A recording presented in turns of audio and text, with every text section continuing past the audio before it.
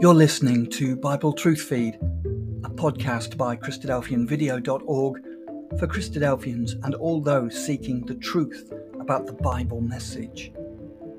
Join us now as we present our latest episode.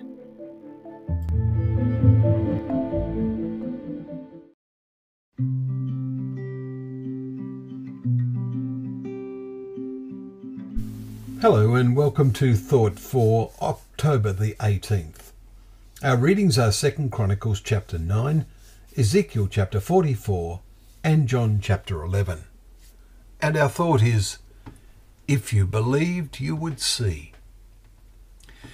Our first reading, 2 Chronicles chapter 9, is about the visit of the Queen of Sheba to Solomon. She felt the need to check out the report she had heard about his fame and his glory to be believed. Verse 1. When she sees it, she declares, "Behold, half the greatness of your wisdom was not told me." Verse 6. And in reading the description, we can see this as a small foretaste of the glories that will be seen in Christ's kingdom. Then in Ezekiel we read his vision of the future temple. The prophet looked, and behold, the glory of the Lord filled the temple of the Lord, and I fell on my face, he says in verse 4. Again, a picture of seeing glory, the glory to come, overwhelming glory. Finally, our reading in John chapter 11, however, causes us to consider what things amount to spiritual glory.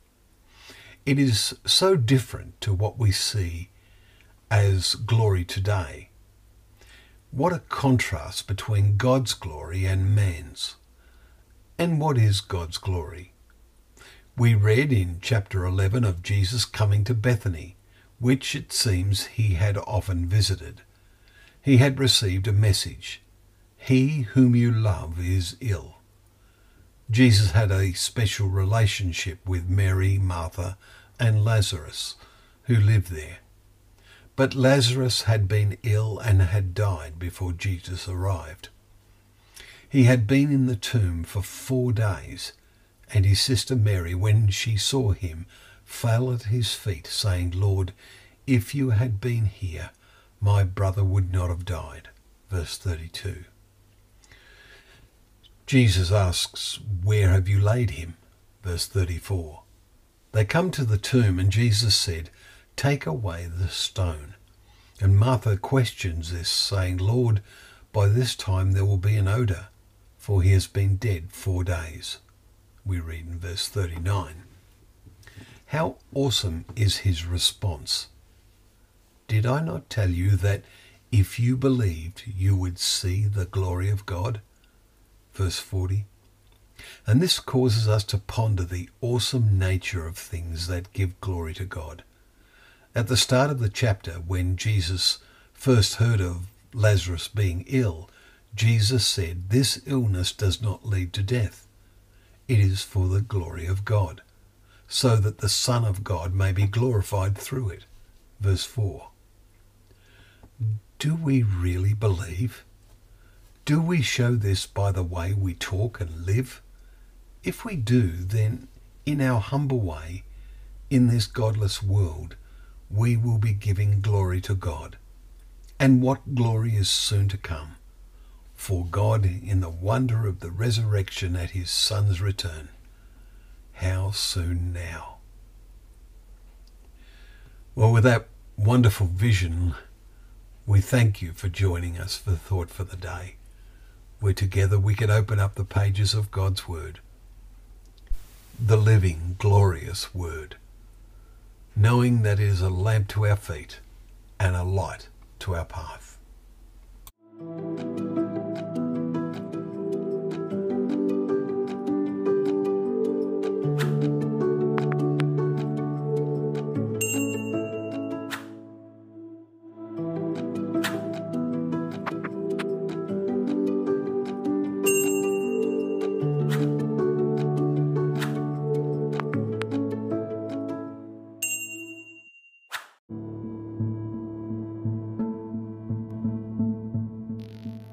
Thank you for joining us. We hope you found the episode helpful.